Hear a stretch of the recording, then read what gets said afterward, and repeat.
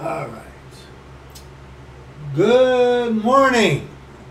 Again, please get your authorized version of the scriptures. And please read along with me, word for word, verse by verse at the scriptures we will be reading today. Read along with me. Be a Berean. Search the scriptures daily, whether these things be so. Read along with me, because I make... Praise the Lord. Praise the Lord for his correction. I make mistakes. My mouth will go quicker than my brain. So, read along with me. Keep an eye on me. Okay? Please. Okay? Be a Berean. Search the scriptures daily, whether these things be so, and read along with me. Okay? The question came up in conversation. How do you prove that the authorized version is the perfect, given by inspiration word of God? Okay? How do you do that? Now, there are a multitude of scriptures that we can go to where the scripture validates itself. But the question is, for example, an atheist or a Christian. And you know what's really interesting, which I find extraordinarily interesting? The atheist and the Christian usually will have the same arguments when attacking the authorized version. Isn't that something? Isn't that something?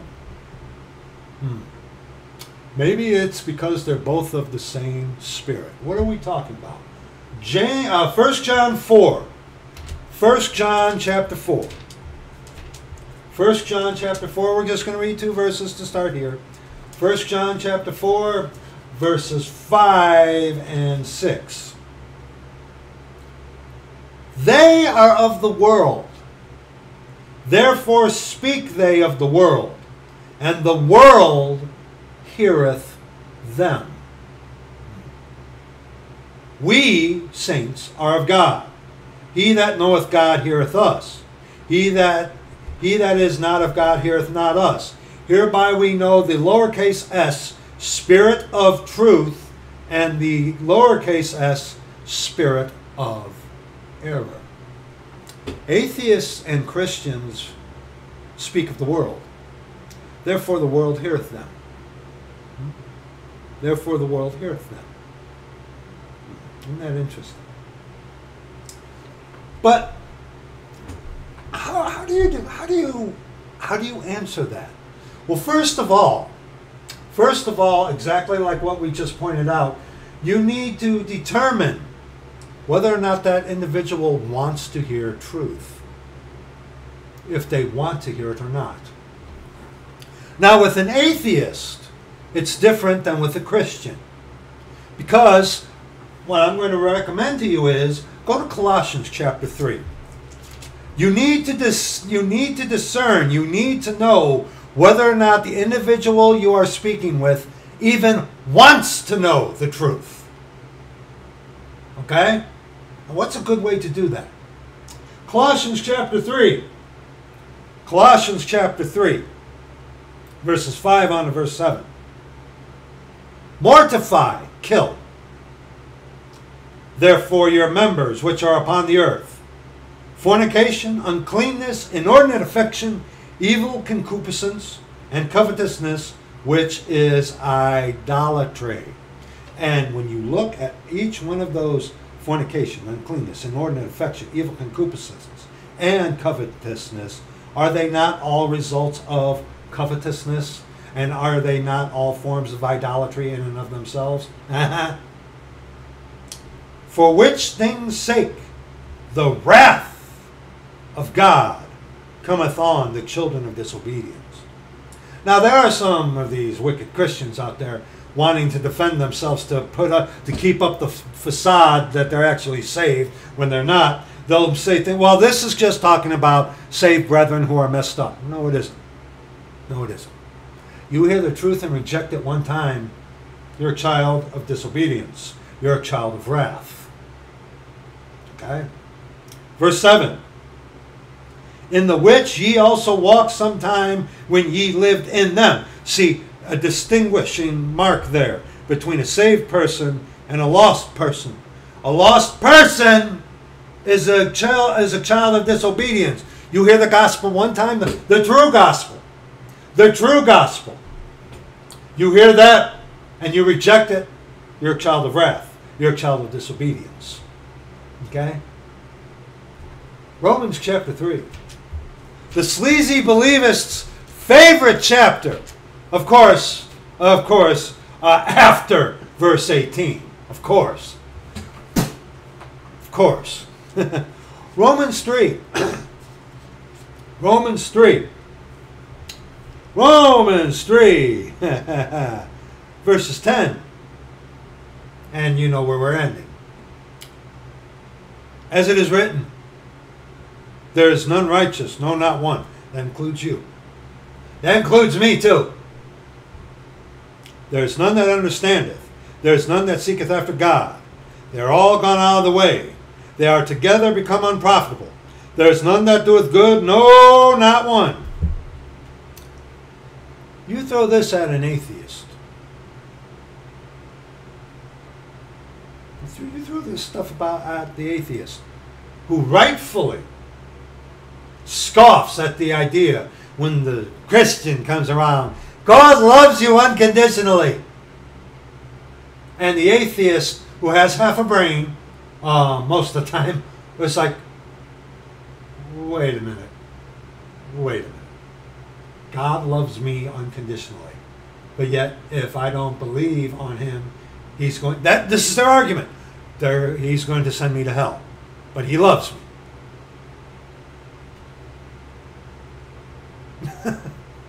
Right? I know. You're sitting there thinking, it's like, well, I don't know, because you might be one of these Christians that thinks God loves everybody. Unconditionally. Everybody? No, he doesn't. God does not love you unconditionally, especially if you reject his son. Yes, the Lord Jesus Christ, who is God our Father. Any questions about the sonship and stuff like that? I'll remember this. Jesus didn't know the day or hour. Okay, we talk about that. All right. Okay. Anyway, you throw this at an atheist, that there's none good, no, not one. Watch how they react. Do they want to hear more? Or do they get up the dukes? That's very telling. Their throat is an open sepulchre. With their tongues they have used deceit. The poison of asps is under their lips, whose mouth is full of cursing and bitterness. Their feet are swift to shed blood. Destruction and misery are in their ways. And the way of peace have they not known. There is no fear of God before their eyes. You confront the atheist, or a Christian, especially a Christian with this. See how they react. See if they want to hear more, if they want to know. If they reject this, they're rejecting truth. And of course, with the Christian, especially these sleazy believists, because with any sleazy believist, sooner or later, usually more sooner than later, it all comes around, I'm not that bad as so-and-so. Same with the atheist.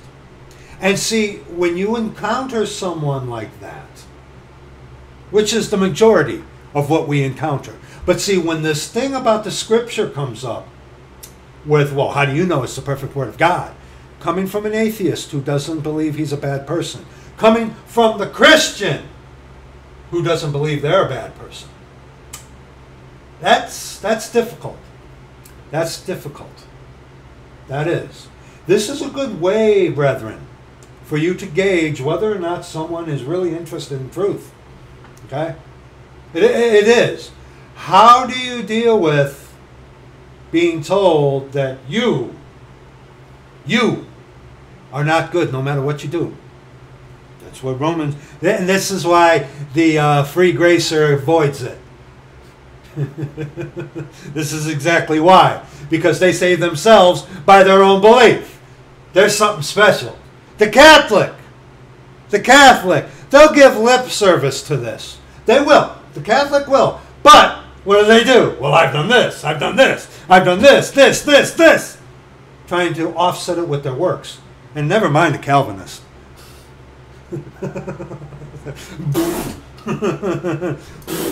Calvinist. Well, some of the most pretentious, arrogant scoundrels, like that cross-dressing Calvinist. Lord, praise you when you put that devil in hell. Praise you for your righteous judgment. Don't want to see that guy go to hell. I don't, but praise you, Lord, for your righteous judgment. Okay? When it comes to this issue of, well, how do you prove it? We can. Why? Because the Scripture validates itself. But when you got someone who doesn't want to hear it, it's like the prove how man got here without using God. Okay. Okay. You want me to prove to you that you know how man got here, but you don't want me to use God as the way how man got here. See, what are they trying to do? They're trying to disarm you. They're trying to disarm you, dear brethren. When they say stuff like that, they're trying to take away the sword of the Spirit, which is what? The Word of God. Okay? And of course, with us saints, that you're gonna have to kill me to get this out of my hands. There ain't no way. There ain't no way. There ain't no way. No way. And as was topic of the discussion, or one of them, and Alberto Rivera said this: you cannot go from Christ to Rome. What does that mean? The Bibles, the NIV, the ESV, the non-King James Version, which is a mix of Alexandrian and Antiochian. It's still, they come from Rome. This doesn't. Okay? This doesn't. Okay? This doesn't. All right? The Bibles come from Rome. And we talked about it. How can a saint abandon the authorized version and then choose to go on to a Bible? How? Is it possible? Remember, God isn't holding a gun to anyone's head forcing you to do anything. He's not. He's not. He's not. But see, someone who truly has the Lord within them, sooner or later, He's going to guide you to what He inspired, what He wrote. Okay? He wrote this through man's hand, you'll say, yes, but who was guiding his hands? Who was guiding Paul's hands? The Lord was. All Scripture is given by inspiration of God. Okay? See, the authorized version is the Word of God. The Bibles are the Word of man. Okay? That's the thing. And here's another thing. The atheists and a lot of the Christians, they have the same arguments. Isn't that interesting? That's very, very fascinating to me. That the thing about, well, the oldest and best and blah, blah, blah, that comes from both atheist and Christian. Because, like I said, they're both pretty much of the same spirit. That spirit of Antichrist. Okay? They are. They really are. But here's the thing. Okay? An atheist, that Muslim dude, I found his channel too, by the way. That Muslim dude, he doesn't use the Scriptures. He uses the Bible. And someone who's somewhat learned, for example, A lot of the Bibles say, who killed Goliath, huh? Well, David did. Read the Bible. No, the same Goliath died twice by two different guys. Oh, and why are we baptized Catholic? Huh? Oh, well, if you had Acts 8:37 in your little precious Bible there, you would know the reason why we are getting dipped in water, and it's not salvific. God is one person comprised of spirit, soul, and body.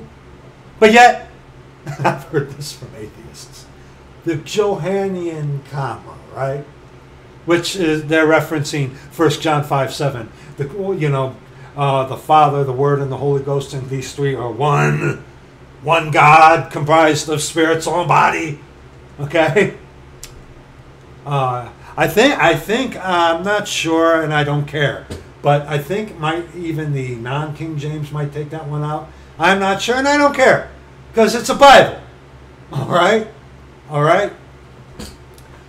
But here's the thing about the Scriptures. How many times do you hear from people, it's like, well, I can't understand it. And where do they go? What do they do? The these and the thous, right? The these and the thous. And you're educated. I'm a high school dropout, and I can understand the thee, thy, thine, ye, and stuff like that. The eth, give me a break. No. Like I told you, like we've said before in other videos, the deeper things of Scripture, Spirit of truth, He will guide you into all truth. You need the Lord for absolutely. But look at all of our enemies. Look at these devils. Look at these devils who are, doing these videos, okay? They can get a good gleaning over the surface, but the deeper things they can't get.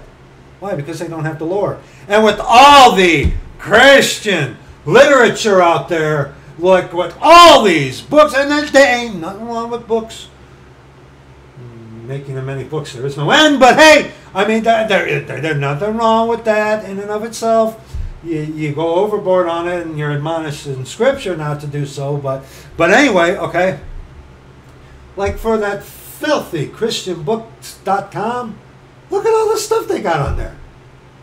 It's a smorgasbord. It's like Christianity in and of itself. It's a buffet line. Okay?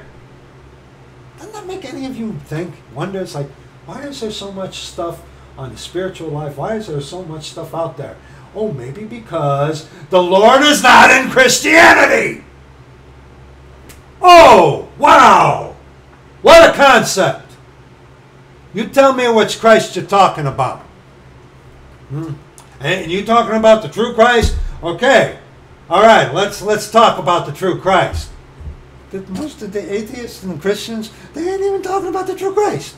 But see, okay, here's the thing. It's not that these people can't, well, the these and the thous, the begats. No, pal. What's the real reason? The deeper things, you need the Spirit of course. But like, for example, Romans 1, 2, and 3. A lost person can understand that. But when you present it to them, I can't understand what you're saying. No. You know what? And I'll prove it to you. Hebrews chapter 4, brother. Yeah. And unless, I love that comment. And unless you are of mankind and have a spirit, soul, and body, unless you are mankind, the Word of God cannot affect you. Meaning that, like, Fluffy doesn't have a soul. Okay? All right, I know some of you guys, vegetables, trees don't have souls.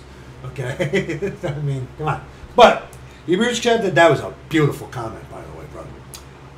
And I believe that one I actually pinned.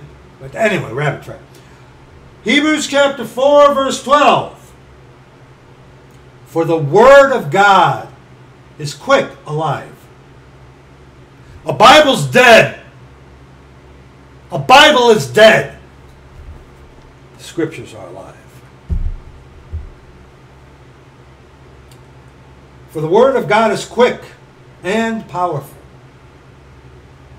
and sharper than any two-edged sword. You can reference with that of the Old and New Testament, okay? And remember, a lot of the heretics want to say things are like a straight-edge razor and not having another application onto it. Certain people will do that to defend some special Roman Catholic day coming up on Monday. They'll pull that thing that this is the only way you can interpret a certain passage in Scripture for anything. So whatever. But no. Sharper, what does it say? Sharper than any two-edged sword. Piercing even to the dividing asunder of soul and lowercase s spirit, and of the joints and marrow. Person is a spirit, soul, and body. That doesn't say body, Brad. Dude. Joints and marrow. What is that indicative of? Come on. Don't be stupid, willfully ignorant. Okay? You're not that dense. Most of you aren't that dense. There are some people that are. But whatever. Okay? And is a discerner of the thoughts and intents of the heart. And as we alluded into the previous video, which had to be done, praise the Lord, Proverbs 28, verse 26. Proverbs 28, verse 26. He that trusteth in his own heart is a fool. And you know what? Hold your place right there. Hold your place right there. Okay? And go to Psalm, what is that, brother? Psalm 12. Psalm 12, I believe that is. Yes, that is Psalm 12. Might be 14. We will soon find out. Yes, it is Psalm 14. Fool? What is a fool? He's the guy with the jester hat. And no. The fool, Psalm 14, verses 1 on to verse 3. The fool has said in his heart, there is no God. That's what a fool is. A fool says in his heart, there is no God. They are corrupt. They have done abominable works. There is none that doeth good. The Lord looked down from heaven upon the children of men to see if there were any that did understand, depart from evil, and seek God. They are all gone aside. They are all together become filthy. There is none that doeth good, no, not one. Again, how do you handle that? Will tell you a lot about when you're talking to someone and witnessing unto someone. You know, if they have no interest or want to know anything of the truth.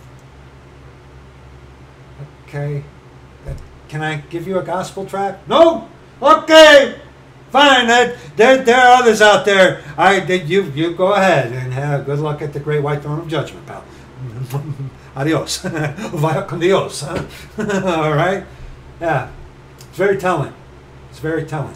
Because what's going on there? They say in the heart there is no God. But, here's the funny part. In Genesis chapter 3, verses 1 on to verse 5. Okay? The day ye eat thereof, ye shall be as gods, knowing good and evil.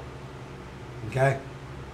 Because of Adam and Eve, our very first father and mother, we're all born into sin because of what they did. Thanks, guys. You know? Okay? And to know good and evil. To know what is good and what is evil. Man cannot truly know what is good and what is evil. Only God can truly know what is good and what is evil. And He has given us a perfect standard in which we can judge ourselves first and others. And here's the ultimate thing, dear friend. You ask a Christian. You ask a Christian. Is there such a thing as a perfect Word of God? You ask an atheist that too. These people have been trained by the Vatican, all of them. Well, the originals, the oldest and best, the originals that don't exist, which even the Jesuit-trained scholars will tell you. Even the Jesuit-trained scholars tell you what? That Sinaiticus and Vaticanus that are in the custody of Rome, even they will tell you, well, those are copies upon copies. They'd have a really hard time trying to prove otherwise with all the erasings that have been done in those things. Okay? But see, they say, well, the originals. The originals, you know, penned by David and whatnot and whatnot. Well, they're inspired. But they don't exist anymore. Oh, gee, isn't that a thing, huh? Yeah. So then, to the Christian. And this is how they've been trained by the Vatican. It's Jesuit created, Satan created, yea, hath God said, textual criticism. Okay? That's what it is. Okay? You ask any Christian, is there a perfect word of God? Well, I believe the Bible is true. That's not what I asked you, pal. Is there one that is perfect without error?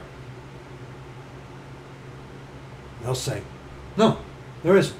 There's something wrong with every one of them. How do you know? And then they throw it back at, well, how do you know? Want me to tell you? First of all, you know you're not a good person, right? There you go. There you go. You see, you need to know when it comes to because remember, brethren, most of the times, almost 9.9999% of the time, when you come across someone questioning Scripture, they don't believe in a perfect standard but themselves. And they're trained by Rome. How do they know anything? They got to go to their Jesuit-trained cemeterian scholar who has a $100,000 piece of paper on their wall for them to validate it. Is that possible because God is not in Christianity? Huh? Is that possible? Yes, it is possible. God is not in Christianity. Give me a break. Okay? But back in Hebrews chapter 4, verse 12 again.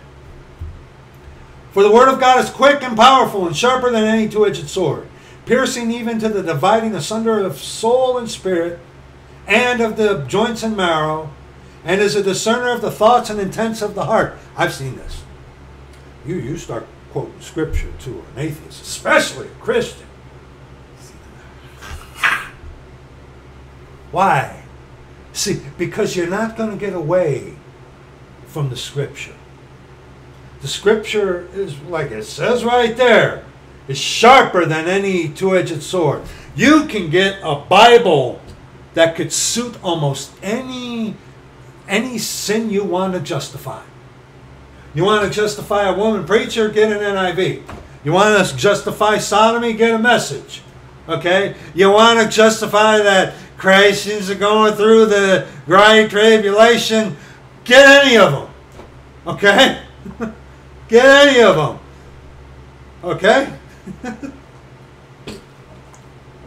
But if you want something that is truth, pure, unadulterated truth, Jeremiah chapter 23, verses 28 on to verse 31. Jeremiah chapter 23, verses 28 on to verse 21. 28 on to verse 31, excuse me. Jeremiah 23. This is not my Cambridge, obviously, as you see. Jeremiah 23, what does that mean to you? Nothing. It's not broke in like my Cambridge is. Jeremiah 23, 28 on verse 31. The prophet that hath a dream. Let him. Let him tell his dream. You're dreaming. Saying that there is no perfect word of God. Well, the King James and these guys, watch out for. These guys avoid. Okay, seriously. You're going to waste your time and you're going to pull the hair out of your head anyway. Our brother knows a couple like this. Well, the King James, it's the best translation. But, come on, what? Well, it's not perfect. See, God is perfect, right? Come on, even you wicked devils have to admit that. God is perfect and without sin, right? Okay. All right. Now, if God has exalted his word above his name, we're going to look at that. That would mean that he would have staked everything on it, right? So that would mean if God is perfect, which he is, and he has exalted his word above his name, meaning he has staked everything on it, come on, think, people. God is perfect. And he's exalted his word above his name. So doesn't that mean that his word also, by just reason and logic, I know that's hard for some of you, shouldn't that mean that there is one out there that is? And when you, now think about this, Christian, when you say God's perfect, but we don't have a perfect word of God, so then the perfect God couldn't perfectly preserve and give you a perfect standard? Go away. You got it, didn't you? Yeah, you did. Good. Go away. The Lord rebuke you. Go away. Think about it. Remember that, brother, sister. Remember that. You run into somebody like that, especially those that say, well, the King James, that's the best translation we got. But it's not perfect. The Lord rebuke you. Don't spit at it. But the Lord rebuke you. You're going to tell me that you believe in a perfect God, right? But yet that perfect God can't give us a perfectly preserved word. Go take a long walk off a short pier, pal. Lord rebuke you. Well, it's the originals. That don't exist.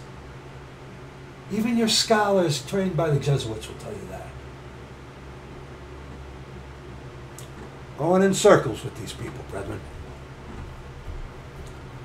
The prophet that hath a dream, let him tell a dream. And he that hath my word, let him speak my word faithfully. What is the chaff that gets blown away? To the wheat, which you make bread. Bread of life. December 31st, Least of All Fellowship channel. Check it out. Hey, never mind. Is not my word like a fire, saith the Lord, and like a hammer that breaketh the rock in pieces? Hard as a rock, lowercase r there. Wherefore, therefore, behold, I am against the prophets, saith the Lord, that steal words, everyone that steal my words, everyone from his neighbor, steal his words. God has promised. God promised that he would preserve his word. And he has in the Authorized Version. Okay? He has. But see, when you're your own God, and you have something that you want to justify, I'm better than so-and-so. Yeah. See, you can't get away from the Authorized Version. Why? Because it will find you out. Your sin will find you out when you read the Authorized Version of the Scripture. Okay? You read that. You read that Message sometime. Okay? Pick a book in the Message. Okay? And see if you can't make it through there without wanting to retch. Okay?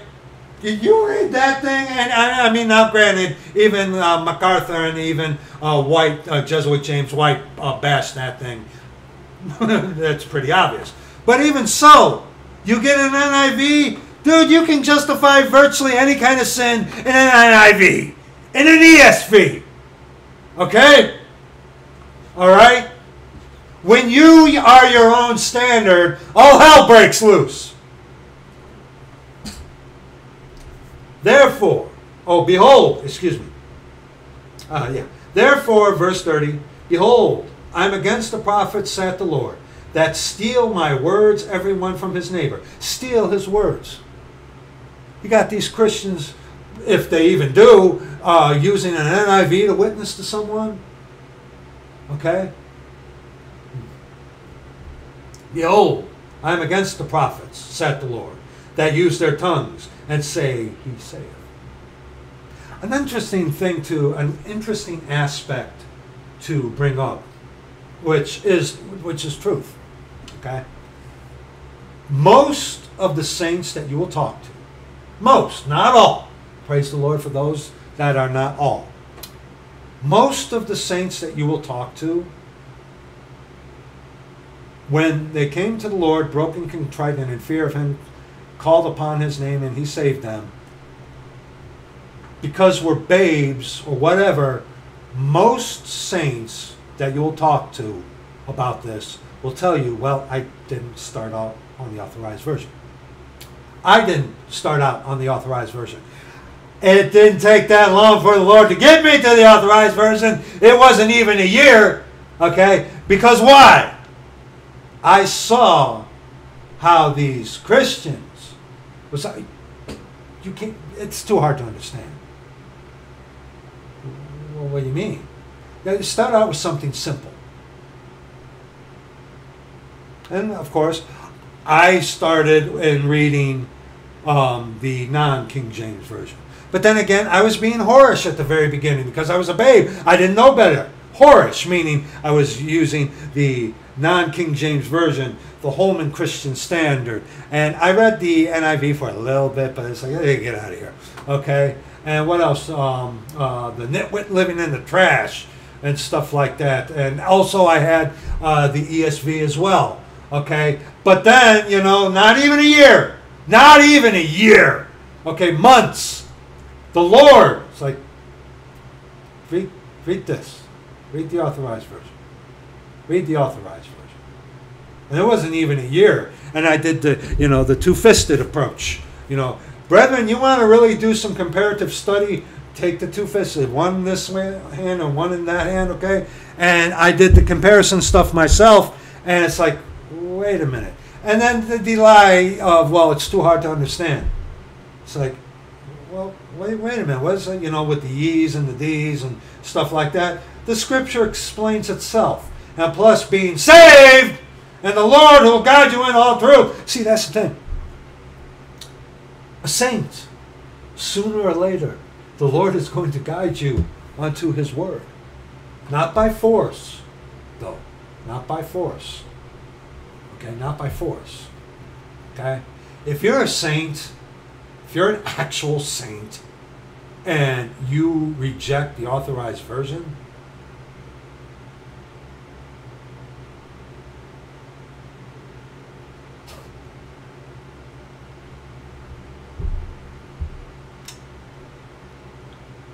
to deliver such a one unto the Satan for the destruction of the flesh, that the spirit may be saved in the day of the Lord Jesus. Think about that. Think about, is that even possible? Unfortunately, I believe it is. But see, you got the witness in you, sealed. You ain't going to get away. And see, that's the thing. That's the thing. Okay, and I'm not going to get ahead of ourselves here. The Lord is going to judge us all. The judgment seat of Christ, our works are going to be judged. Not we, because we're once saved, always saved. Our works are going to be judged for reward, not salvation. At the great white throne, your works are going to be judged for salvation. See how it works? That's why you want to be saved now, okay? But this is the standard of judgment that even the Lord Himself is going to judge you by. He's not going to come up with something new and judge you by it when He has already given you the standard which by He Himself is going to judge the nations. But yet, according to Christians, the perfect God, our Father, our Lord Jesus Christ, isn't perfect enough to give us a perfect standard. You're on crack cocaine, if that's your belief. That God is perfect, but there ain't a perfect Word of God out there. You're on crack cocaine. You're on drugs. Yourself. You're high on yourself because you are your own God. Okay? Amos. Amos chapter 5. One verse. A couple of one verse things here. Amos chapter 5.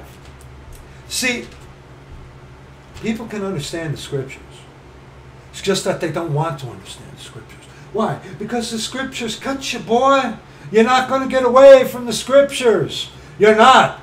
Because as our Lord is, the scriptures, that one thing you lack, that one thing, the Lord is going to put his finger on that. And when you read the scriptures, you're in sin. You're sliding backwards a little bit. You're avoiding the Lord. Why? Because you know if you pick up the scriptures, he ain't going to play around with you. He's going to get right to it, boy. He's going to cut you. He is. And remember, there's a difference between being pricked in the heart and cut to the heart. See, when you get pricked, a little blood comes out. But when you get cut, it's a massive flow. We'll explain that in a little bit. Okay? But Amos chapter 5, verse 10, just one verse. They hate him that rebuketh in the gate, and they abhor him that speaketh uprightly. Do you know that the original run of the Living Bible, the green one that had the like almost leather cover, you know that had the words, and it's been expunged now, but an original run of the Living Bible had the use your imaginations, S-O-B in it. You son of a, when Saul was rebuking Jonathan, okay? You son of a, that was in the original run of the Living Bible. Okay? All right? Yeah. Yeah. But see, find a Bible that doesn't rebuke you. Find one that suits you because you're your own standard. And Micah chapter 2. Micah chapter 2. Verses 6 and 7. Prophesy ye not, say they, to them that prophesy. They shall not prophesy to them. Ooh, look at that. That they shall not take shame. Now there are those out there who have seared their conscience. You can't kill your conscience. You can't. You can't. Even some of these whack job serial killers, psychopaths out there, their conscience has not been killed. It's been seared, but you can't kill your conscience. You can't. You can't. Somewhere deep down, somewhere, you know. But yeah. Prophesy ye not, say they, to them that prophesy. They shall not prophesy to them that they shall not take shame. See, today, there are no Old Testament prophets, you wicked charismatics, Pentecostals. Okay? The Old Testament prophets are Old Testament prophets. That's not prophesied today. Prophesying today is a believer who has the Lord within them speaking to you his word. That's prophesying today. Okay? All right? That we talk about in the lovely 1 John 4 video, rebuking the absurdity that I once taught myself, that just because someone could say, Jesus Christ is come in the flesh, Jesus is the Lord, that proves someone is saved. No, it doesn't. No, it doesn't. But that will be in the description box for you. It's not that these people can't understand it. That's a cop-out. They can understand it well enough to reject it. Why? Because you find a Bible, what shame is in. You read that filthy message sometime, man, you ain't going to get any shame in that at all. Hey, you could read that. I remember that about in 2 Timothy, the one of the clearest passages rebuking these stupid female preachers. Okay, you read that in the message. Woo! Woo! Wow! Okay, But anyway, O thou that art named the house of Jacob, is the lowercase s, Spirit of the Lord straitened, one that he imparts. Okay? Are these his doings? Do not my words do good to him that walketh uprightly? John 3. John 3. Oh, he's reading John 3:16. No, I'm not. This is what you... John 3:16. Okay? John 3:16. Okay? It's not the gospel for today. The death, burial, and resurrection. It's not there. Oh, you can make about verse 14 about him being lifted up. Okay? All right, but Nicodemus didn't know that. Okay? There's a place for John 3:16 when you're witnessing to people, but that's not what you begin with.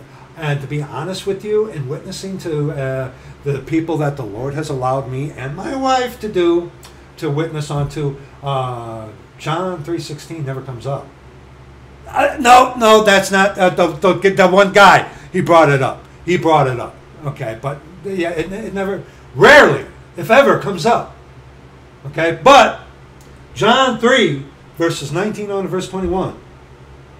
And see, the scriptures are living because the Lord and the Holy Ghost, and the Lord is that Spirit, speaks to we, the saints, through the scripture.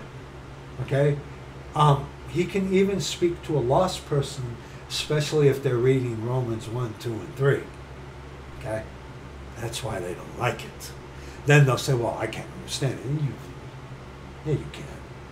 Oh, you have a college education, and you can't understand the scriptures. You can't understand the King James Version. Oh, you should see, brother. I've thrown that at some of these guys before. And I bet, so you're college educated? It's like, yeah, I went to so-and-so. It's like, oh. And with all your Jesuit, and I said that to the guy, with all your Jesuit education, you can't understand this? Oh. Let a little fire under them sometime, you know? Like, yeah, you're brilliant, but yet you can't understand this. Horse pucky, pal. Horse pucky. 19 on verse 21. And this is the condemnation.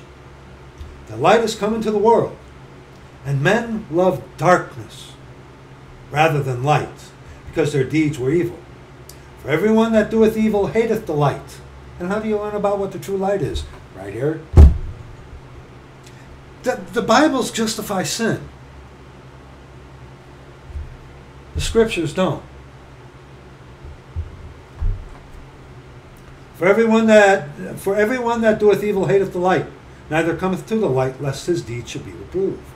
But he that doeth truth cometh to the light, that his deeds may be made manifest, that they are wrought in God. And how are you going to judge whether or not they are wrought in God? Oh, you go to your pastor who's trained by the Jesuits, huh? Or you get a commentary, or you get a book on the spiritual life by one of them twits like Joyce Meyer, who should go to her hotbed anytime soon, I hope. Okay. How do you know? Unless you have a perfect standard to judge upon. Okay. And let's just quickly go through the basics. Let's just quickly go through these. Okay, just quickly. All right, Scripture confirms within itself that it is the perfect, inerrant, given by inspiration Word of God. Psalm 12, 6 on 8. The words of the Lord are pure words as silver tried in a furnace of earth, purified 7 times. Thou shalt keep them, O Lord. Thou shalt preserve them, the words, from this generation forever. Interesting. Check your Bible, Christian. It doesn't say that, does it? You read an NIV, it says, well, you'll preserve us. That's not the promise.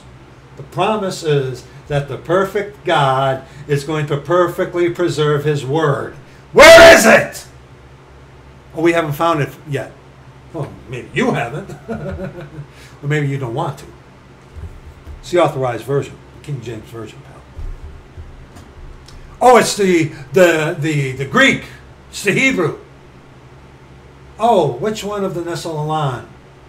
Which one of the Textus Receptus? Which one of the Hebrew? Which one? See, it doesn't seem that it always comes down to the trying to get out of these people.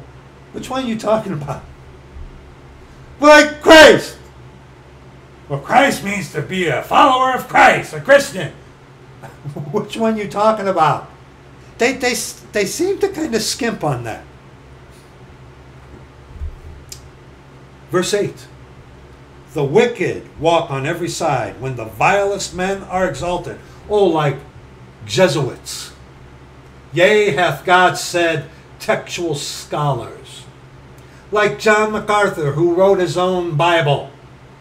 Jesuit James White, who David Daniels referred to as a brother. Okay? Yeah.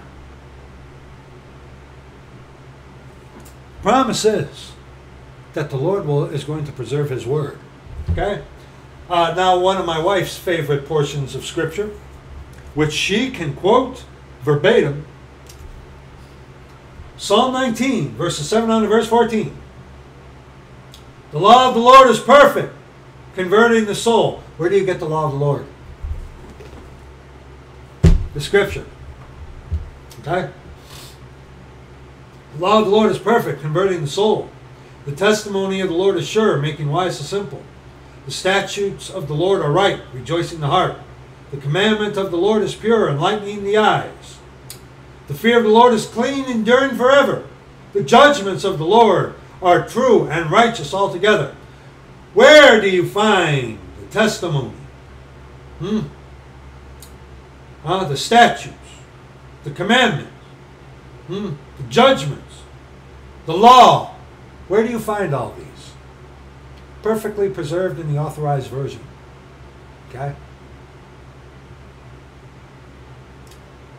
The fear of the Lord is clean, enduring forever. The judgments of the Lord are true and righteous altogether. More to be desired are they than gold, yea, than much fine gold. Sweeter also than honey and the honeycomb. And remember, what does Satan do? All this will I give you if you fall down and worship me. All will be thine.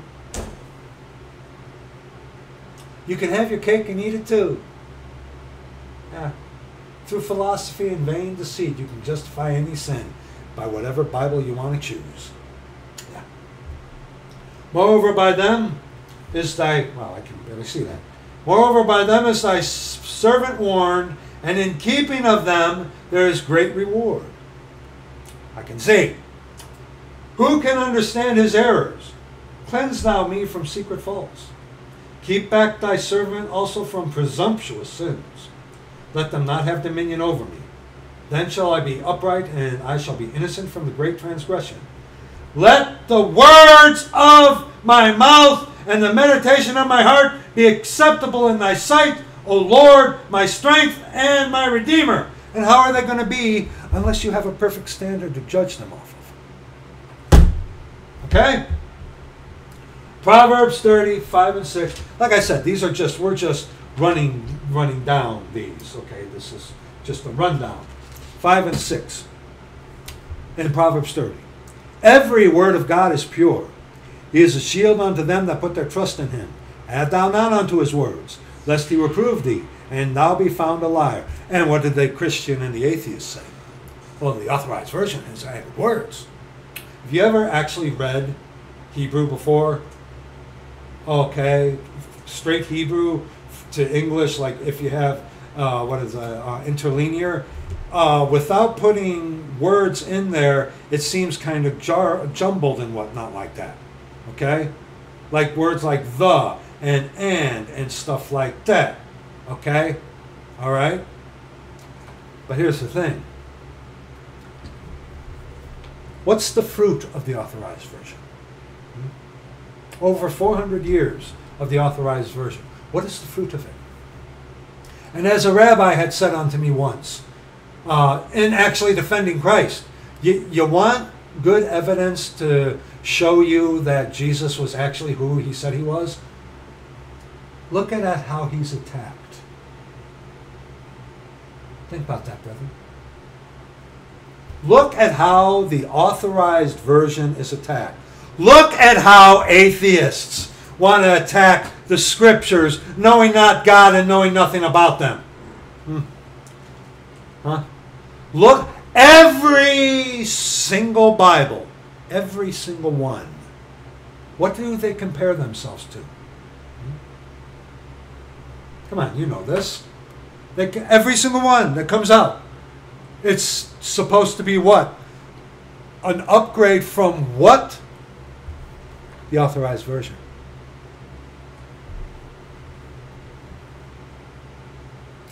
Why is, now, the circular reasoning argument is this. Well, it must be, see, it's so bad that everyone, no. We have just looked at scriptures already that show that man doesn't want to hear truth. And when you got something that is pure and perfect that you aren't going to get away from, yea, hath God said. Look at how the authorized version is at the top tier of the forbidden books still today by the Roman Catholic Church. Okay? And the Catholic, well, we gave you the Bible. Yeah, you did. Bravo! And then you added all those other stupid apocryphal books which justify your doctrines. Yeah. But yeah, you did. You gave Christianity. Rome gave Christianity the Bible. Yes, they did. God gave us the scriptures.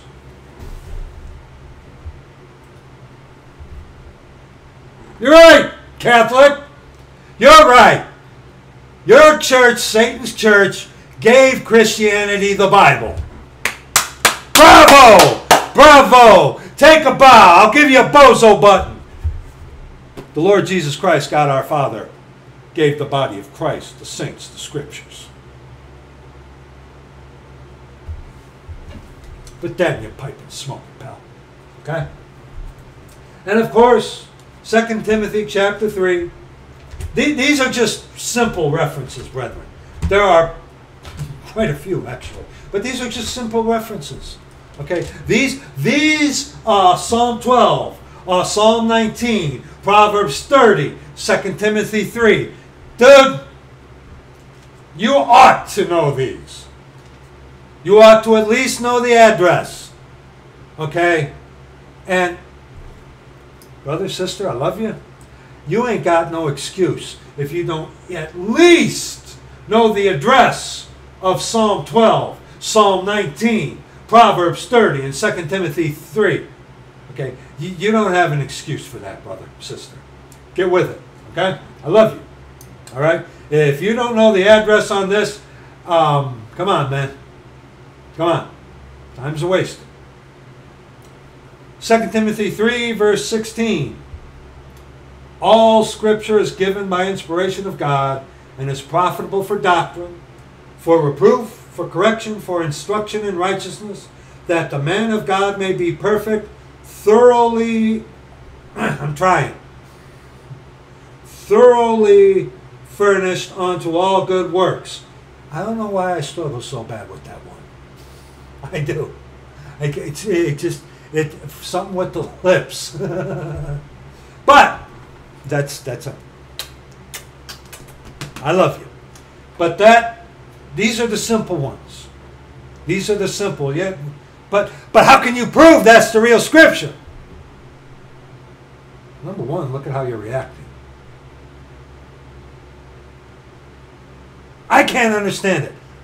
Oh, what? You can't understand it? You're not a good person? Don't give me that. Don't give me that. Ephesians 6. And see, when people say that, well, how do you know? How do you know it's the perfect Word of God? What are they trying to do? Ephesians 6. See, the Scripture itself. And see, like I said, a lot of the, in Psalm 12, Psalm 19, Proverbs 30, 2 Timothy chapter 3, Bibles mess those up because they're not the Bibles are not the Word of God. They're man's words. Okay? And as I had touched on earlier, a lot of saints will tell you that, well, when the Lord saved me, I didn't start out in the authorized version. But the Lord guided me to the authorized version. Okay? All right? See, now that doesn't justify the usage of a Bible. It doesn't. Because if the Bibles were, if those Bibles were legitimate, why on earth would there be so many of them? Huh? Have you thought about that? If the Bibles were perfect, why are there so many? Meaning different translations. Why? They translate it so you can find one that you can justify your sin in. You ain't going to do it with this. You ain't. But see, when you as a saint come, and this topic comes up from someone who isn't saved, trying to justify themselves, well, how do you know? What are they trying to take away from you? They're trying to disarm you. Ephesians 6, verse 17. And take the helmet of salvation. The helmet covers the head. We Catholic, guess what? We saints, we know when we die. To be absent from the body is to be present with the Lord. We know where we're going when we die, Catholic. We know we are going to be going to heaven. That's not a sin of presumption, you wicked devil. Okay? You're being lied to, Catholic. All right? And take the helmet of salvation. Eternal security. Okay? Assurance. And the sword of the capital S Spirit, which is the Word of God. The definitive article, Word of God. Have you figured it out already when you see the Word of God, or word where it says words? It's talking about the actual written words, of course. Word of God, the encompassing Word of God, the sword of the Spirit. The definitive article. God is not the author of confusion. How can the perfect God perfectly preserve His Word in, what was it, over 200 versions of Bibles? We read Psalm 12. But see, what are they trying to do? It's the prove to me how man got here, but you can't use God.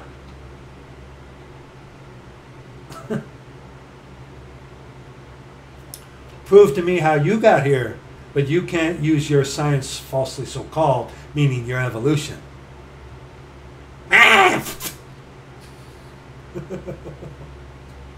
They're trying to disarm us. Of course. And, a way of subtlety of disarming is, well, it's the best one, but it's not perfect. Again, we serve a perfect God, but a perfect God who's not perfect enough to perfectly preserve His Word without error for us. You guys who believe in that, you're just trying to justify sin. That's all it is. You're on drugs. Okay? Revelation 19. Okay? The sword of the Spirit, which is the Word of God.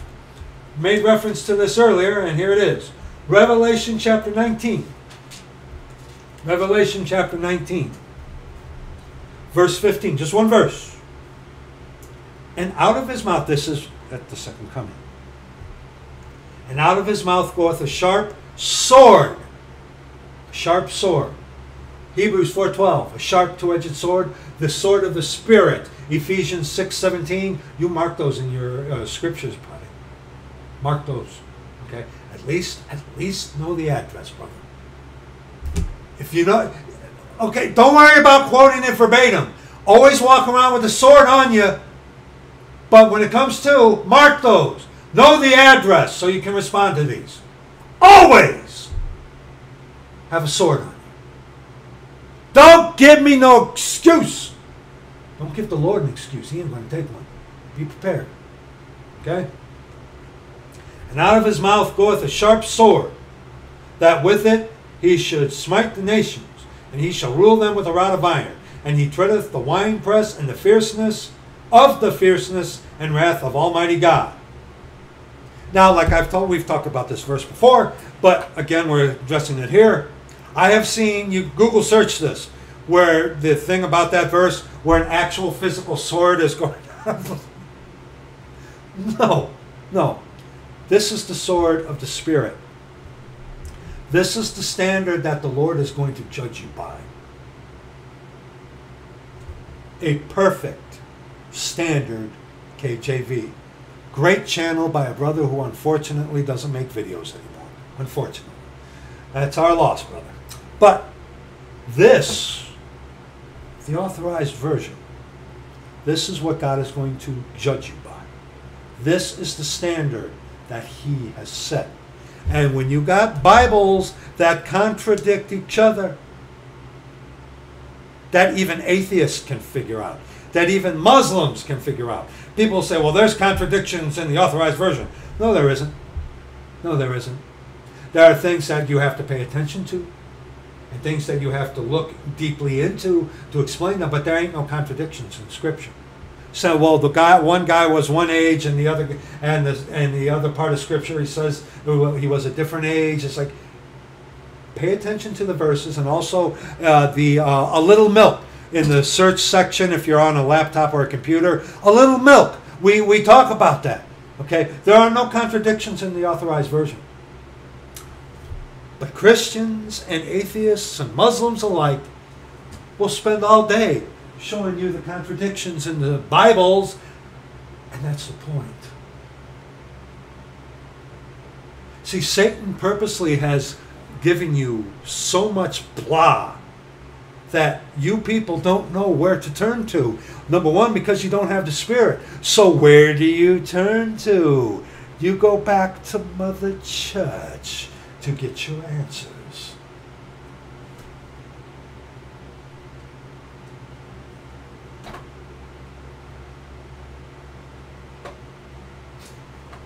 And also, Revelation chapter 1, verse 6.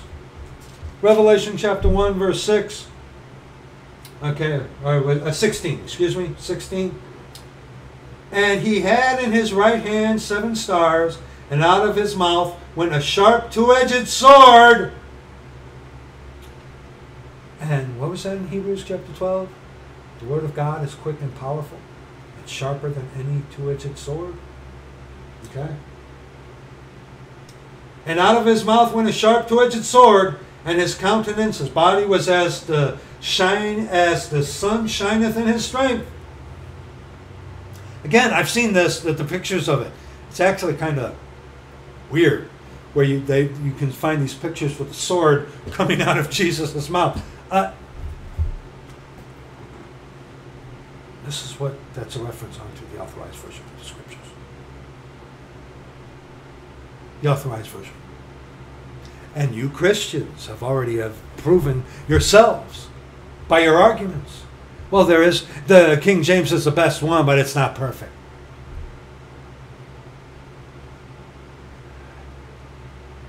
It's really hard to work with and deal with and witness onto someone like that.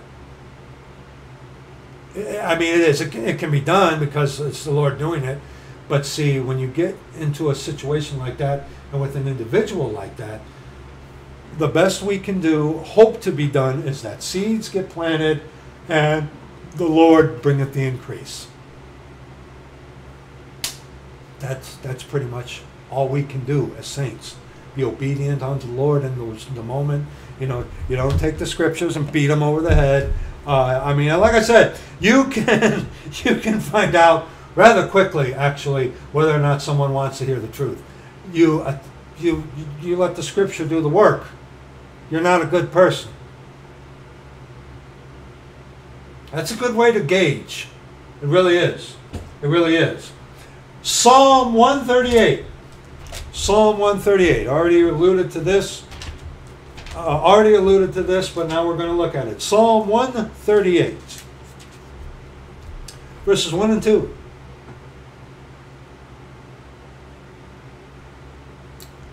I will praise thee with my whole heart. Before the little g gods will I sing praise unto thee. That's not a mention onto like Asmodeus or the Greek gods. Remember, what was Satan's lie in the Garden of Eden?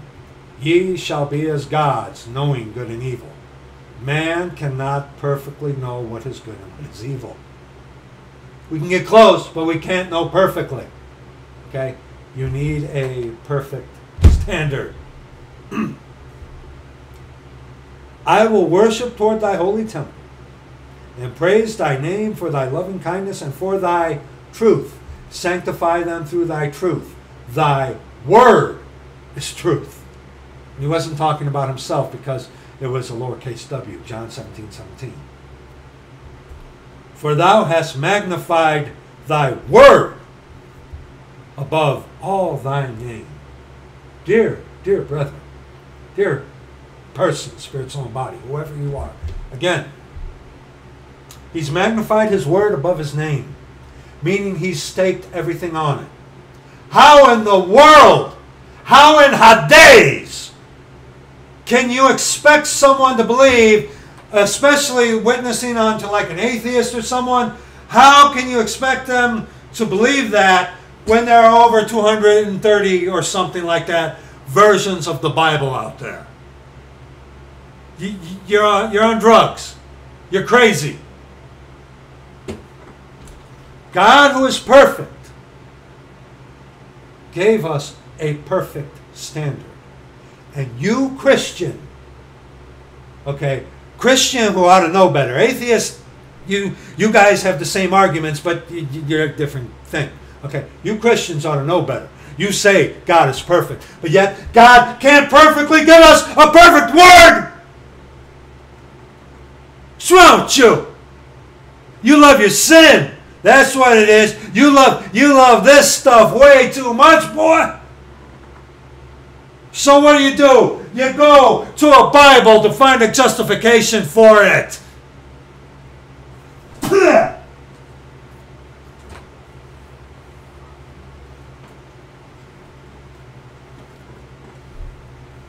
If God is perfect and he can't perfectly preserve a word for us to have,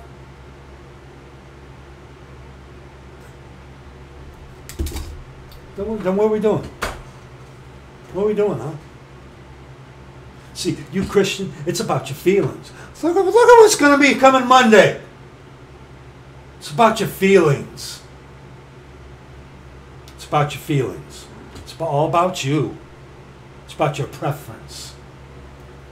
In the name of our Lord Jesus Christ, it's not about preference. This is not what I prefer.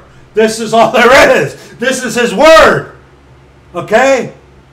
I love the Lord and I love his word. My preference has nothing to do with it. But see, Christian, oh, it's all about you. It's a smorgasbord. Choose a Bible that fits you. Christian. Yeah. Again, think of how absurd it is for you, Christian, to say God is perfect, but yet he can't give us a perfect set of scriptures to judge ourselves and others off of. I wonder what sin you're trying to hide. Huh? Okay? All right? 1 John chapter 5. Now see, right here, 1 John chapter 5. Like I've told you before, you want to get the ball rolling with a Catholic, come here to 1 John chapter 5. Throw at him the Johannian comma, which is describing the Godhead, not the Trinity. Don't get me started on that. Okay? But, and of course, in the Bibles, and I don't even think, I don't care about if I'm right about that or not, because the New King James takes Alexandrian and Antiochian. Alexandria, Egypt, where the manuscripts that are in the Vatican, the oldest and best, came from. Alexandria, where Gnosticism was. Alexandria, you look in Scripture, Alexandria, anything that comes there is basically not good, with the one exception of Apollos. Okay? No. Okay? Syria, Syrian, Antiochian. Wait, no. Alexandria, Antioch, Syria. Okay, excuse me. The texts in Rome are based off of Egyptian, Antioch, Alexandrian. I get that confused. Alexandria, Egypt. Okay, those are what the Bibles are based off of. The Authorized Version is Antiochian, Syrian based. Okay, but there again, those manuscripts, how many of the Textus Receptus? There, I don't know how many, 30 of the Anesalan now, and how many of the Hebrew? Okay, come on. All right, come on. But see, if God is perfect, then that means His Word ought to be perfect. And to say otherwise is illogical. And even a Muslim can point that one out to you. Okay?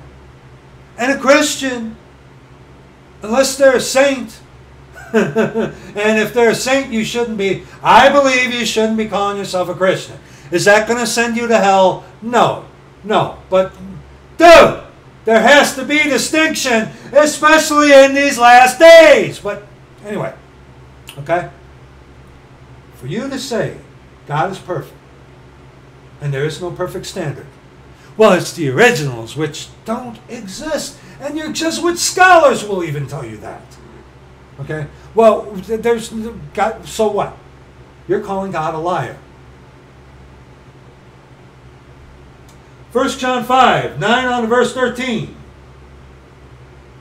If we receive the witness of men, a Bible, the witness of God, the Authorized Version, is greater. For this is the witness of God which He hath testified of His Son, the Authorized Version. Okay? He that believeth on the Son of God hath the witness in himself. The witness, the Lord Jesus Christ, God the Father, the Holy Ghost. What is that Spirit? Okay? He that believeth not God hath made him a liar, because he believeth not the record God gave of His Son. Oh, I believe God's perfect. But yet you don't believe God could give us a perfect set of Scriptures. You are crazy. And I wonder if you are even saved. Because if you have that mentality in your little head, you're trying to justify something. And this is the record. That God hath given to us eternal life, Catholic. And this life is in His Son. He that hath the Son hath life. And he that hath not the Son of God hath not life. And you don't get Him by eating Him either, Catholic. And here is where you come to get the conversation, a juicy conversation going with the Catholic. Sin of presumption. If I ever had toilet paper, if I ever needed toilet paper, I could wipe with the sin of presumption. Yeah, that's not harsh enough. These things have I written unto you that believe on the name of... Look at how, with what we're talking about, okay? If you don't have something that is perfect, then how are you going to trust it? Oh, that's right. You got to go with your feelings, and you got to go to a Jesuit-trained cemeterian who's going to gladly tell you, yea, hath God said. And what about the Johannian Comma?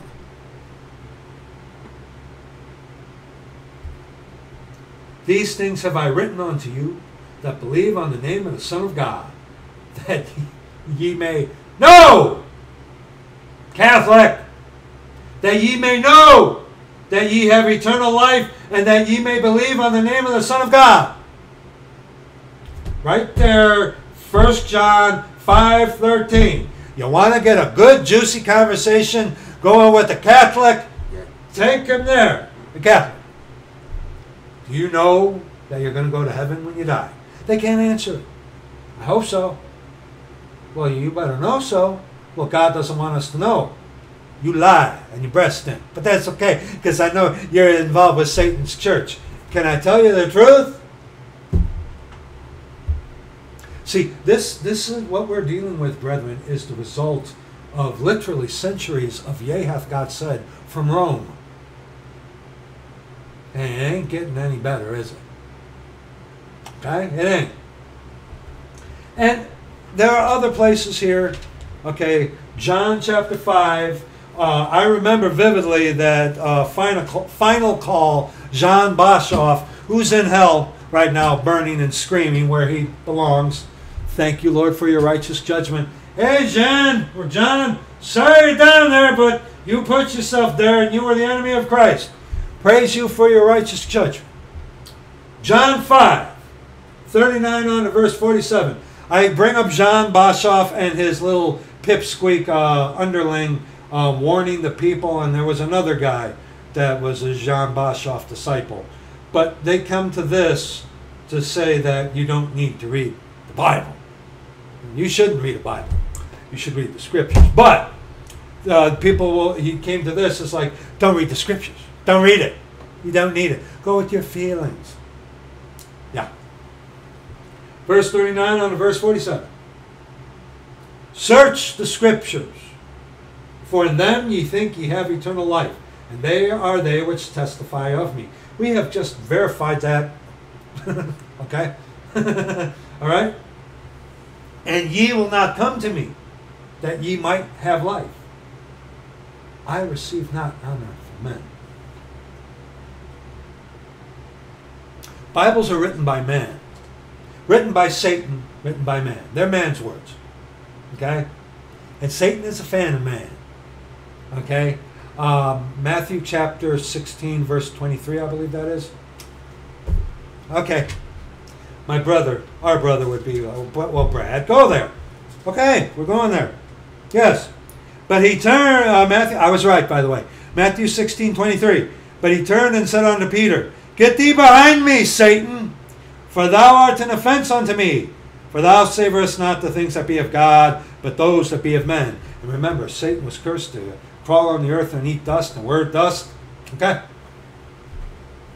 I receive not honor from men. And the Bibles are written by man. They're man's words. And Jesus definitely does not receive honor from the Bible. Take out his words.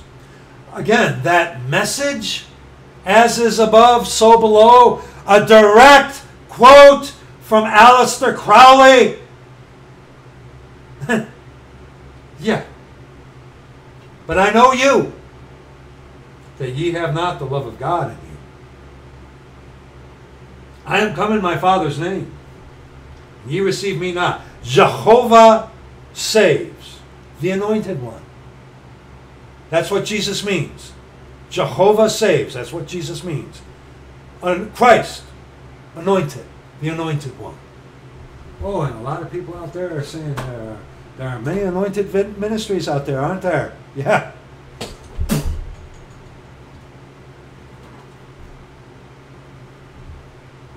I am come in my Father's name, and ye receive me not. If another shall come in his own name, him ye will receive. The MacArthur Study Bible. The Schofield Study Bible. This is a pure Cambridge edition, by the way. The old, this is the 1913 edition, I believe it is. But it's the modern Schofield 3 KJV. They say even in the preface, this is based off of the pure Cambridge edition. The text is, okay, not the study notes.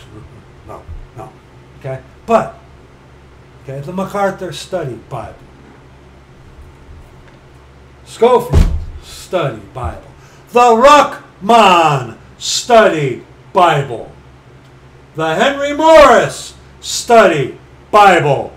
Matthew Henry Study Bible. What's that? Dake, the Phineas Dake Study Bible, the Companion Bible, Bullinger. Now most of the ones like Dake and Bullinger and Schofield, they use a pure Cambridge edition text. Okay, pure Cambridge, they have all the correct pronunciations and capitalizations. Okay, that's the significance of that. Okay, and unlike what Mr. Daniels told you, I believe that's very important. There's a big significance in capital S versus lowercase s spirit. There really is. Okay, but I am come in my Father's name, and ye receive me not. Authorized version. King James Version, which it was, he never authorized it to be called the King James Version. It was just called that. It was originally called, and you can verify this yourself, the Authorized Version. Authorized by a king. Where the word of king is, there's power. If another shall come in his own name, him ye will receive.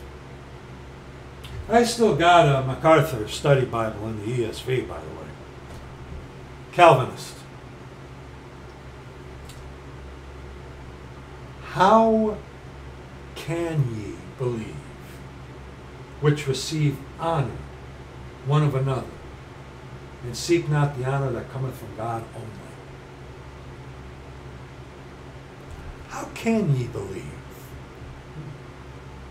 And remember, guide me on this one. That's Luke 16, I believe that is.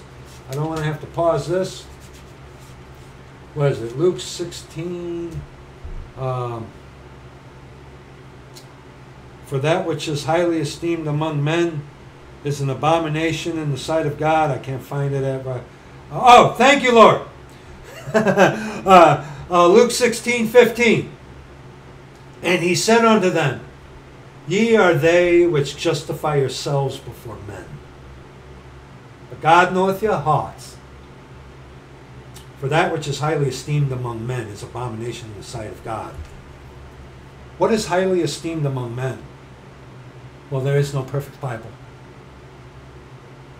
Justifying yourselves, boy. How can ye believe? How can ye believe? How can ye believe if you say there is no perfect standard on which you can judge things, yourself and others? You're your own God. You're your own God. And see that verse 44 in John, thank you, by the way. In John 5, John, what is it? Yeah, John 5:44. How can ye believe? Okay? Because someone comes in their own name and you receive that instead of the Lord and the record which he has written of his Son, our Father, our Lord Jesus Christ, our God. How can ye believe? Which receive honor one from another, and seeketh not the honor that cometh from God only. You read this, it's going to cut you. It's going to rebuke you. It's going to hurt you. It has to be there has to be a death before there can be a new life. For something new to begin, something old has to die. This is throughout Scripture, which these idiot, sleazy believists deny. Okay? Which many of Christianity deny. Okay? It has to be a pain. It has to be a suffering before it can become a glory. And the honor that cometh from God only, here you go.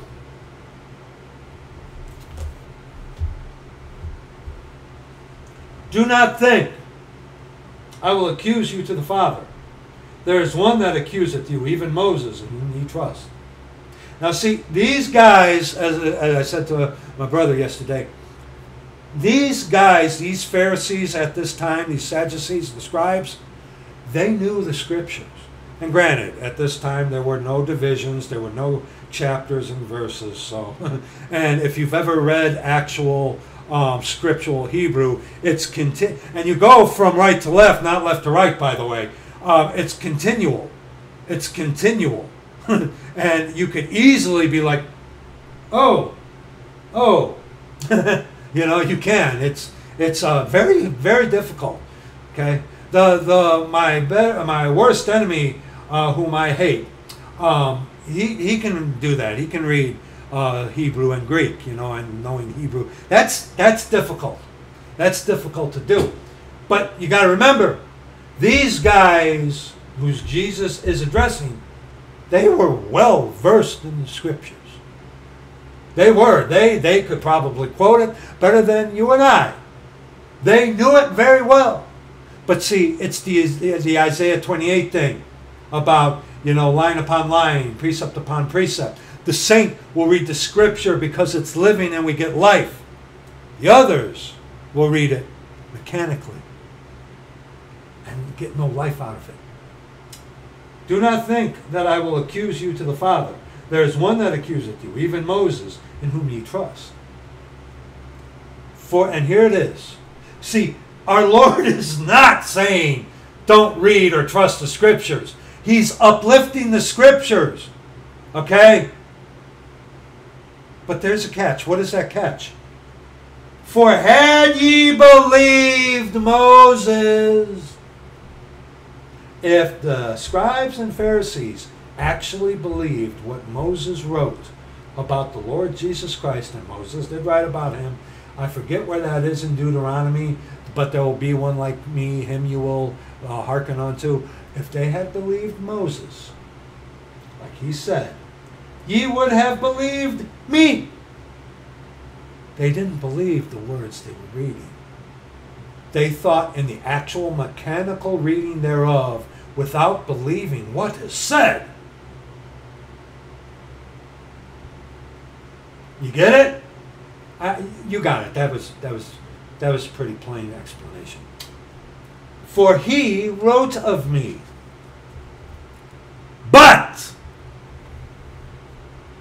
But if ye believe not his writings, how shall ye believe my words? Scribes and Pharisees at this time, they were sharp. They could probably quote to you a whole whatever chapters of the Torah. I'm sure they could have. These guys knew it, but they didn't believe it. Because if they had believed it, well, then none of this would have happened, because they would have accepted their Messiah and things would have gone on in a different way. But it's prophesied that they were, so on and so forth. Okay, you see how this works? You see how this works? Okay? And also, so see, John Boshoff and guys, they go to that and say, you don't need to read the scriptures. No, the Lord is uplifting the scriptures. He's validating the importance of scripture. But see, you got to believe it. You have to believe what the Lord says. Hence, there is no perfect Bible. Because you don't want to believe what God said. So you fall in line with the Jesuit, Satanic, Catholic. They have got that textual criticism.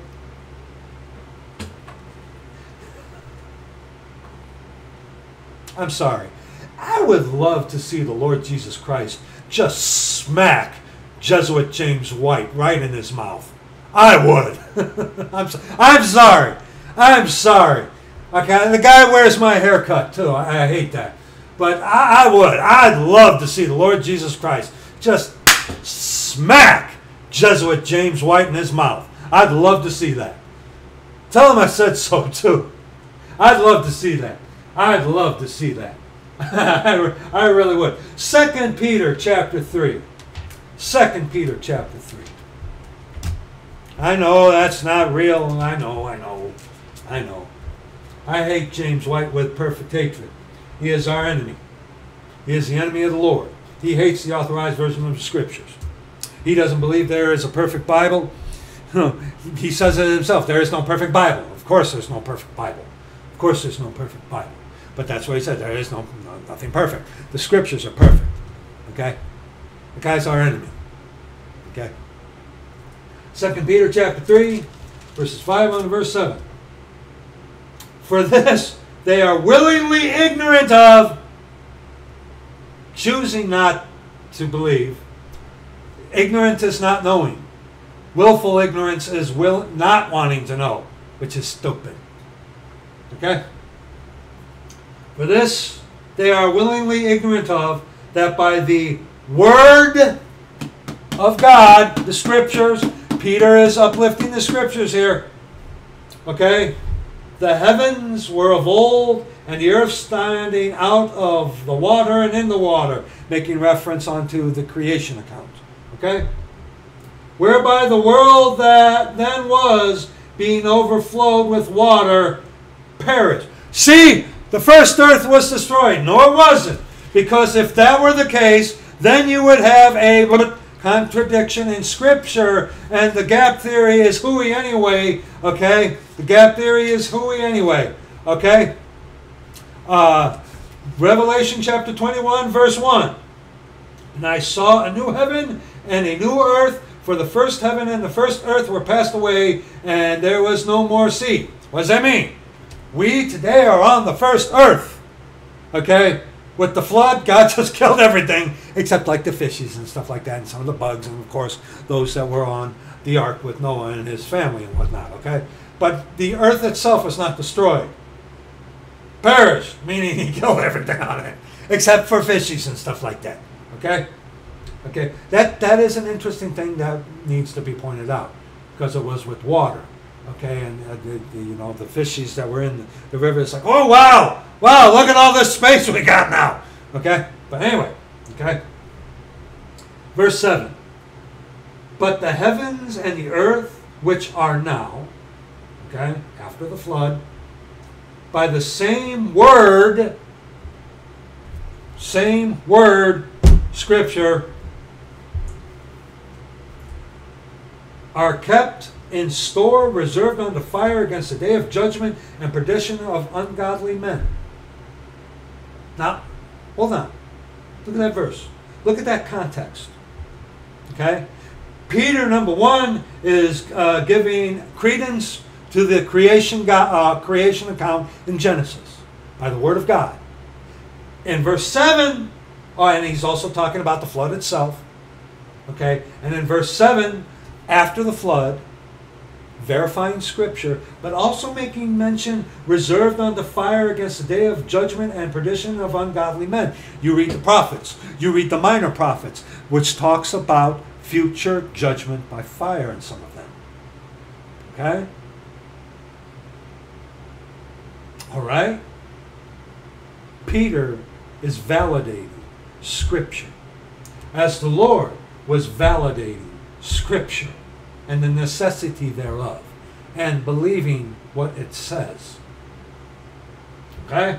And Christianity, they don't even believe their Bibles. Hardly are they going to believe the Scriptures. It's possible. But that's between them and God. We're the seed planters, remember, brother? Okay? And again, with all this stuff, again, ye shall know them by their fruits. For out of the abundance of the heart the mouth speaketh. Okay? Sooner or later, and especially like with the sleazy believists, it doesn't take much to get out of them there, well, I'm better than so-and-so. You can just barely scratch those dudes and dudesses, and that comes out, well, I'm better than so-and-so. Yeah, and you're something special because you saved yourself by your own belief, you wicked devil. Okay? Deuteronomy chapter 32. Verse 31 on to verse 33. 31 on to verse 33. Their rock, lowercase r, is not as our rock, capital case R. Even our enemies themselves being judges. Think about that. Their is no perfect Bible. You're right. You're right. There definitely ain't no perfect Bible. But there is a perfect Word of God, the authorized version of the Scriptures. This is perfect, inerrant, given by inspiration. This is the perfect standard. Again, the perfect God gave us a perfect standard. For you to say that the perfect God can't perfectly preserve His Word and have it for us right here, December, 22nd, 2023, their rock is not as our rock, even our enemies themselves being judges. Yeah, you believe in one God that's of three persons too. For their vine is the vine of Sodom and of the fields of Gomorrah. Their grapes are grapes of gall, their clusters are bitter. Their wine is the poison of dragons. That old serpent. The old serpent, the dragon, Satan. Yeah. And the cruel venom of asps. Hey, look at me, Christian. Guess what? The Bible's poison. Yes, they are. You heard me right. Go ahead and quote me. I don't give a rat's rear end. Here's where pure water, every word of God is pure. Here's purity, the authorized version of the Scriptures. It's right here. Now, you want to deny that, it's your problem. But when you're standing at the great white throne of judgment, think about that. The very word that you want to deny, just like the very God you want to deny, you're going to have to give an account to. And how is He going to judge you? We've already looked. By this. You Christians. You Christians. Okay? You guys who say, there is no perfect Word of God. Blah, blah, blah. You guys. When you get to that great white throne of judgment, and you're going to be judged by this very word that you say imperfect. Wow. I can't imagine that, man. I can't even imagine that. I can't. I mean, I can't. Zechariah chapter 7, verses 8 unto the close. And the word of the Lord came unto Zechariah, saying, Thus speaketh the Lord of hosts, saying, Execute true judgment, and shew mercy and compassion, every man to his brother, and oppress not the widow. These are all works, different dispensation, instruction in righteousness. And oppress not the widow, nor the fatherless, the stranger, nor the poor. And let none of you imagine evil against his brother in your heart. But they refused to hearken. Ye shall be as gods. The Lord hath not said for thee not to go into Egypt, but Baruch, the son of Neriah, setteth thee on against us. Yea, hath God said.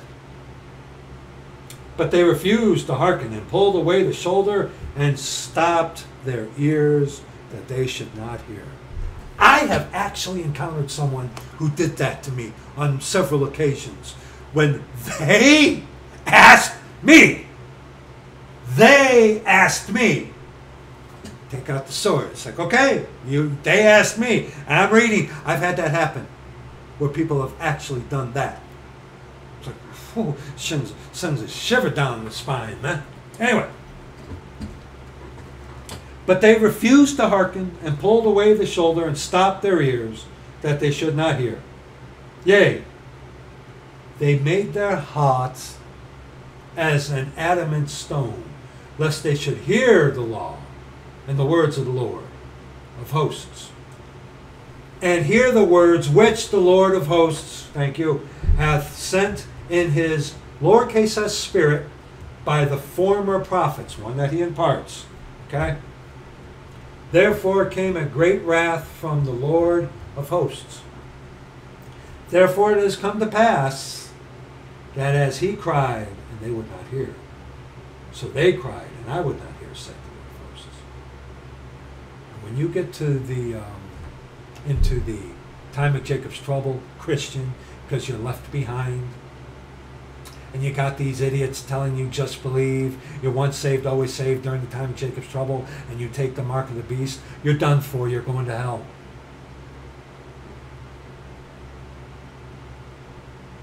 Therefore it has come to pass that as he cried and they would not hear, so they cried and I would not hear, saith the Lord of hosts. But I scattered them with a whirlwind among all the nations, whom they knew not. They're talking about the diaspora, showing you who specifically doctrinally this is written for. We're looking at this for instruction in righteousness. Thus the land was desolate after them, that no man passed through nor returned, for they laid the pleasant land desolate.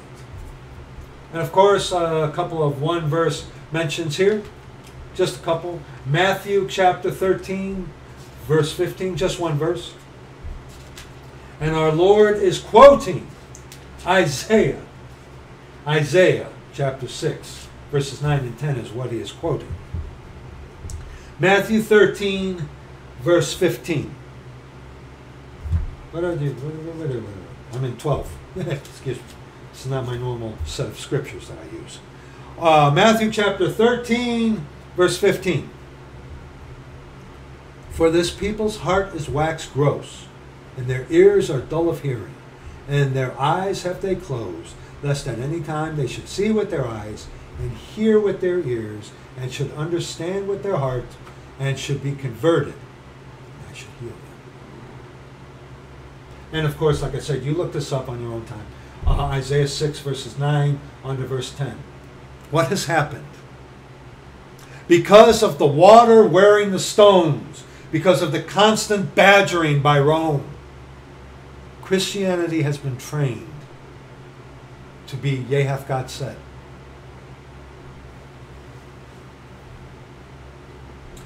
Acts chapter 7. And see, when you and I come around, saint, saying the authorized version is the perfect word of God, and then they get into all their Roman Catholic arguments, and they try to take you in circles. We have given ample proof in this video, scriptural documentation of verses to use to refute their stupid arguments. But at the end of the day, do they want to hear it?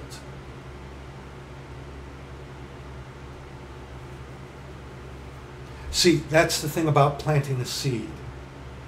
When you don't want to hear something, but yet you can't get it. That's like the one dude. He stopped his ears. He didn't want to hear it. Why? Because what? Ignorance is bliss, right? And you don't know what sin is until the Lord tells you through Scripture what sin is. I had not known sin unless the law had said, thou shalt not covet. Ooh, that's a good one to put in the description box for this. Romans 7. Beg your pardon. Oh, and Romans 6 while we're at it. Okay. Beg your pardon. Okay? Oops. Acts chapter 7. Verses 48 on to verse 54. We're almost done. We're almost done. Acts chapter 7. 48 on to verse 54. Howbeit, the Most High dwelleth not in temples made with hands, as saith the prophet. Stephen is quoting Scripture here. Okay, coming up. Heaven is my throne, and earth is my footstool. I believe he's quoting Isaiah 65 or 66. What house will ye build me, saith the Lord? Or what is the place of my rest? I believe that's Isaiah 66. I believe it is. I believe it is. Yeah, it is. It's Isaiah 66. Hath not my hand made all these things? Quoted Scripture. You know, Christian, going to your little phallus house church building is not sanctified in Scripture for you today. No, you've made an idol of your building. Guess what? That's Catholic! Oh, and I've run into Christians all the time. Where are you sending them? To the Lord through the Scripture. Yeah, but. No, there is no yeah, but. Okay? You don't send them to a building to learn about Christ. God forbid. They'll learn about, if anything, that man of sin, the son of perdition. They'll learn about Satan. They'll become that spirit of Antichrist. Now, he quotes Scripture to them. Then he goes off on them. Ye stiff-necked and uncircumcised in heart and ears, ye do always resist the Holy Ghost. As your fathers did, so do ye. Now, he's addressing his people, the Jews. But is that not indicative with almost any man, woman, or child you meet today? Which of the prophets have not your fathers, showing who he's addressing, persecuted? And they have slain them which shewed before the coming of the just one. All capital letters, reference on the Lord Jesus Christ. Of whom ye have been now the betrayers and murderers, who have received the law by the disposition of angels and have not kept it. Youch! Number one, he rains on their parade about the temple and the buildings. Then he quotes Scripture. Then he goes off on them. What's their reaction? What is usually the reaction, dear saint? Usually, the reaction when you lovingly, gently present truth. You know, Christianity doesn't want you to scare people. Don't tell them the truth. That unless they repent of themselves. That's the repenting of you that you do. That thinking you're a good person. You couldn't repent of your sins if you tried. The repenting is you're repenting that you think you're a good person. Okay? But that you repent of yourself. Unless you do that, you're going to hell. But that's scaring people. That's not loving them. Love is telling someone, unless you get right with the Lord and you come to Him on His way, broken, contrite, and in fear of Him, call upon His name and He save you. Unless you do it His way, guess what, Jack? You're going to hell. The devils also. Thou believest there is one God. The devils also believe and tremble. Okay? But no, Christianity, don't scare people. Love them into the kingdom. God loves you unconditionally. No, He doesn't. No, He doesn't. No, He does not. We addressed that in the previous video. Okay? What was their reaction? When they heard these things, they were cut to the heart, and they gnashed on Him with their teeth. Cut to the heart. When you read in Acts chapter 2, they were pricked in the heart. Men and brethren, what shall we do? When someone's cut to the heart. See, a prick, a little pricking, a little comes out. You cut someone to the heart, a whole bunch comes out. And it sure came out with them where their heart was. It wasn't with the Lord, was it? Acts 22. Here's a really good one. Acts 22. Acts 22. Someone who doesn't want to accept the truth, brethren, all we can hope to do is that we plant seeds and that the Lord watereth and bring it to pass. But other than that, if they don't want to hear it, want to track? No? Okay. You want to believe your little daydream that there is no such thing as a perfect standard to judge yourself and others? What are you hiding? What are you just as if I? Huh? Acts 22, verses 17 on to verse 22. And it came to pass that when I was come again to Jerusalem, even while I prayed in the temple, I was in a trance. And I saw him saying unto me, Make haste, and get thee quickly out of Jerusalem, for they will not receive thy testimony concerning me. And I said, Lord, they know that I imprison and beat in every synagogue them that believed on thee. And when the blood of thy martyr Stephen was shed, I also was standing by, and consenting unto his death, and kept the remnant of them that slew him. Check this out. And he said unto me, the Lord speaking to Paul, the Lord said this to Paul, Depart, for I will send thee far hence unto the Gentiles. And that's prophesied in the book of Isaiah, light unto the Gentiles. Okay, it was prophesied, that we Gentiles were eventually going to be grafted into the tree of the Jew in this dispensation. Okay? And Paul was giving his defense unto his people, the Hebraic Jews. Check this out. And they gave him audience, listen to him, unto this word, that the Gentiles would have part of the inheritance among the brethren. That us Gentiles are grafted in to make them jealous. Remember about Peter? He needed to see a vision, and he still struggled with it. James, not the one who got killed, but James himself, Acts chapter 21. Okay, Acts chapter 21. He himself struggled with that. Okay? And they gave him audience unto this word. And they lifted up their voices and said, Away with such a fellow from the earth, for it is not fit that he should live. The Lord said unto Paul, I'm sending you to the Gentiles. In line with the prophecies of Scripture in, say, like Isaiah, and these Hebraic Jews who should have known didn't believe it. Because look at how they reacted. How do you react with truth? How do you react with truth? Let's finish this up in the book of Revelation. And a very sad reminder. Now you got to remember, during the time of Jacob's trouble, the body of Christ, the church, is not on the earth. It's not. It isn't. No, it isn't. Okay?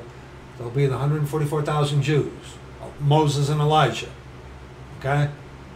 God is omniscient, omnipresent, and omnipotent, unlike what Eric Lying Fart wants you to believe. Okay? He's not going anywhere. We, the body of Christ, we are the ones who are going somewhere. Okay? But in Revelation chapter 16, verses 10 and 11. Now, and also, people, none of the trumpets have happened. Okay? None of the judgments from none of the book of Revelation has happened today. The drying up of Euphrates is during the time of Jacob's trouble. It doesn't happen today. Okay? You got to rightly divide the word of truth. Okay? You really do. But the fifth angel poured out his vial upon the seat of the beast, and his kingdom was full of darkness. And they gnawed their tongues for pain, and blasphemed the God of heaven because of their pains and their sores, and repented not of their deeds. This is after the mark of the beast too, by the way.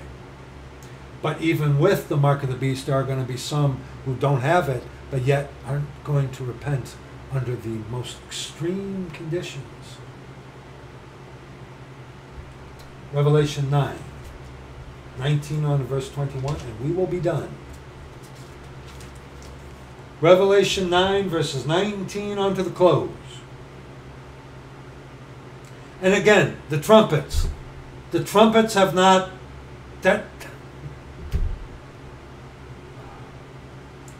Watch out for these guys who are trying to tell you that the stuff that happens in Revelation is happening today or has already happened.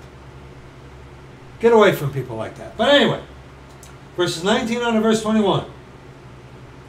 For their power is in their mouth and in their tails. For their power is in their mouth.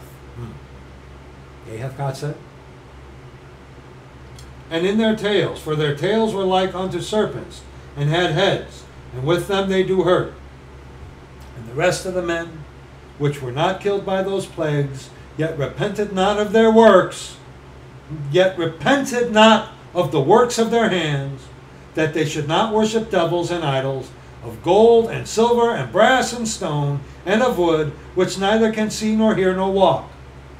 Neither repented they of their murders, nor of their sorceries. And if you want to get involved into the Greek thing, into a Greek thing, I should say, that is pharmakeia. Pharmacy. Pharmaceuticals. Nor of their sorceries, nor of their fornications, nor of their thefts. And this is before the mark of the beast. It's hard to imagine that man can be so ingrained in sin, so ingrained in wickedness, that they go past the point of no return, that under the most adverse circumstances, they're not willing to repent. And again, today, what are we repenting of? You couldn't repent of your sins if you tried. The repenting that you are doing is of yourself.